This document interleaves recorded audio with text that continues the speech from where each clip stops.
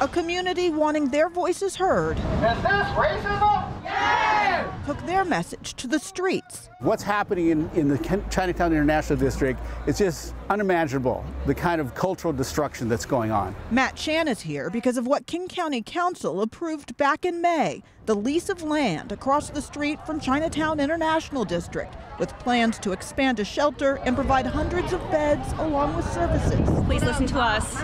Is definitely the people who prey on the in-house and people who prey on the community, the drug dealers, the prostitution rings. We want to make sure that there is a public safety plan that will address all that. Tanya Wu says that is what's fueling this moment. They're fighting basically for the community.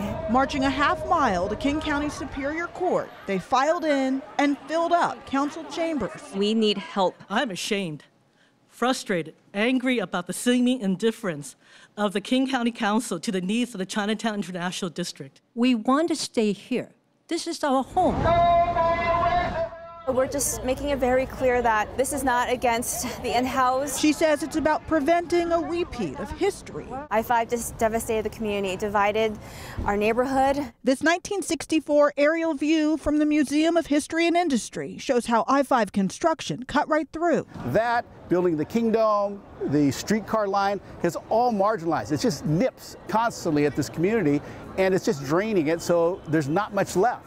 That's why he says this time around, he wants county leaders to listen. Until they come to the table and hear our voices. Is this racism? Yeah! The way we want to be engaged, we're not going to stop. And there are around 7,500 people living outside in King County, and the county says that's why more shelter space is needed. In a statement today, Councilmember Joe McDermott said in part that he does believe the city, county, and CID community can come together and find a path forward. Live tonight in Seattle, Natalie Swaby, King 5 News.